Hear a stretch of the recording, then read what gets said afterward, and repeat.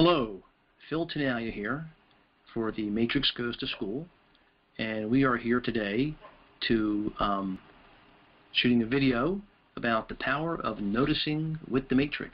So this is for all of you Matrix users out there, learners, educators, and we're going to talk a bit about how we use the Matrix to get noticing going in the classroom.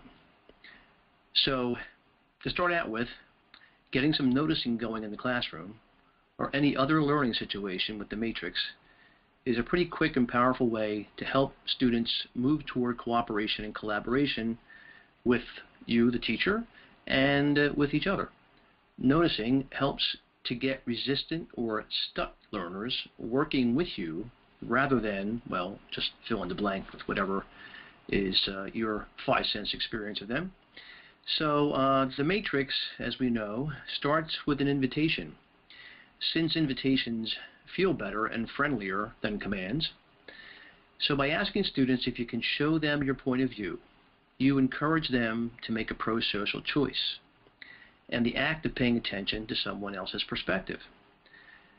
So to start out with, we help learners develop a workable perspective. You have to get the Matrix out in front of them. So we have our Matrix out in front of us here. I've already drawn one up for us here. And they will need to see this point of view so that you can show them the point of view you're working from. So if you don't have it up, you need to get it up. So once you have it up, you can then have them sort their experiences onto the Matrix.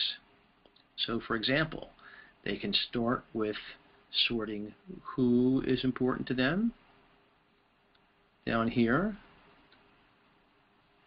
and that's usually family, friends, etc.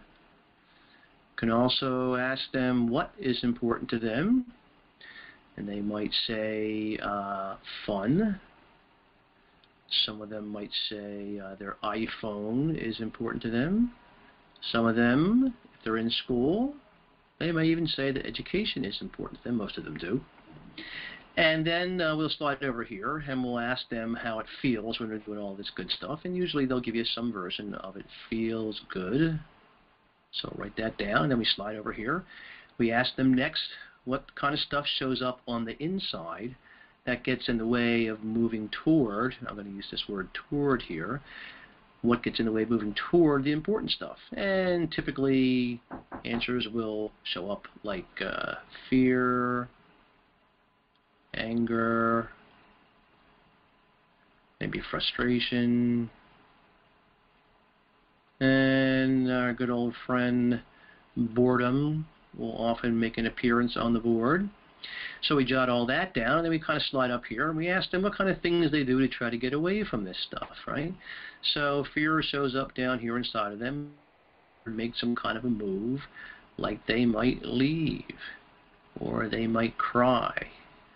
If anger shows up, they may yell to try to get away from their anger. Frustration shows up, they may decide that they want to quit, so they might be doing something like reading, and they might stop doing it. If boredom shows up, very often what they'll say is they might put their head down. So these are behaviors they do to move away. And then finally over here, we ask them about some of the things they want to be able to do to keep moving toward who's and what's important to them. Like talk to somebody, listen to a friend, a parent, a teacher, play a game. If they're in school, they might notice that they would come to class, and then when they get in class, they might say that it's a good idea to do work and or pay attention, all that good stuff. So once we get all that going, we then say to them something like, and we can also use this matrix to help us stay on track or figure things out when you run into problems or difficulties. So when the inevitable difficulties show up and things start getting bumpy, you can get the matrix out, or you can put it up on the board and say something like, hey, I'm noticing that something seems to be getting in the way of us working together right now. Okay, if we use the matrix to figure out what we can do next, and then you can go ahead and use the matrix to help them notice what they're doing. Over here, or over here, how it feels, either toward, or how it feels when we're doing the away stuff, and what can be done to keep going or get back on track. So then you continue by using the matrix throughout the day to reward toward moves.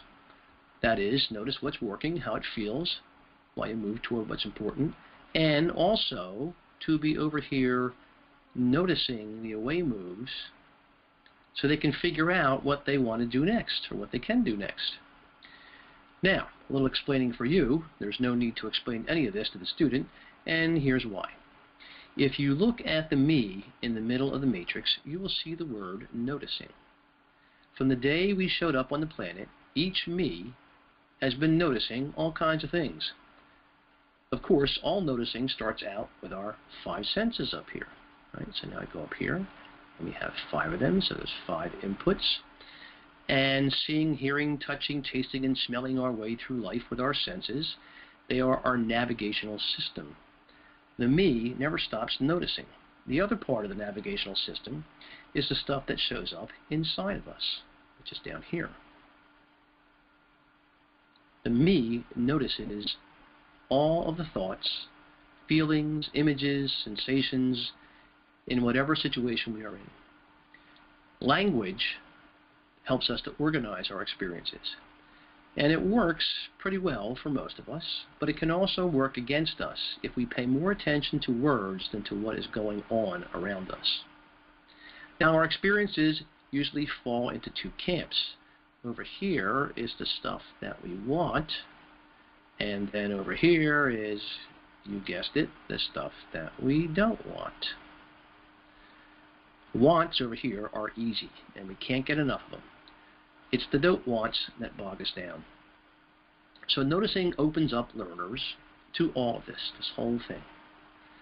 They get some distance and perspective from the sticky stuff, which frees them up to come up with some new moves over here. So it turns out that this noticing stuff is pretty useful and powerful.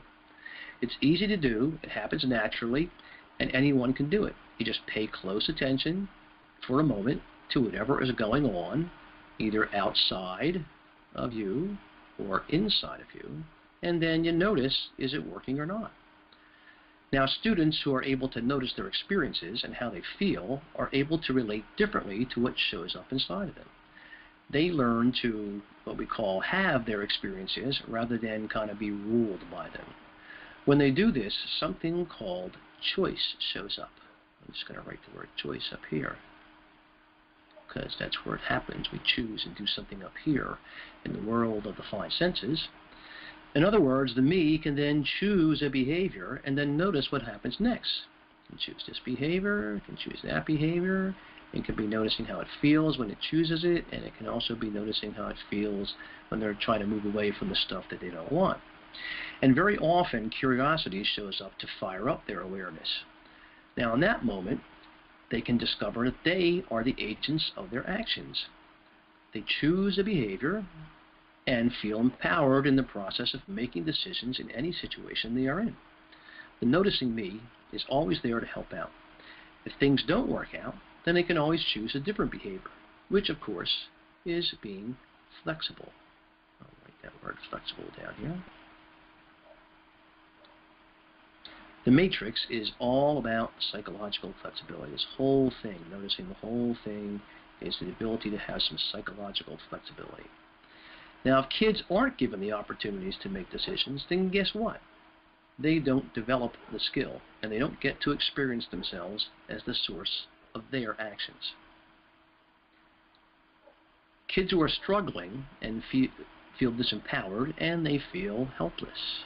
That might show up inside of them too, helpless. They are less flexible. They get stuck in these away moves. They go up here and do this stuff, it doesn't work, they're back down here feeling this stuff, and they can get stuck. These are not feel-good moments when they get stuck for either the teacher or for the student. So what's needed then in these situations is to get a little noticing going. So then that's when we pull the matrix art and we start helping the kids notice what's going on. So using the matrix to help learners get in touch with who is noticing is a very powerful way to help them get unstuck and moving in important directions. Every time teachers use it with learners or learners use it on themselves, they are training and practicing this noticing perspective. Empowered moves often show up. They learn to trust and have confidence in themselves in whatever adventures and challenges come their way.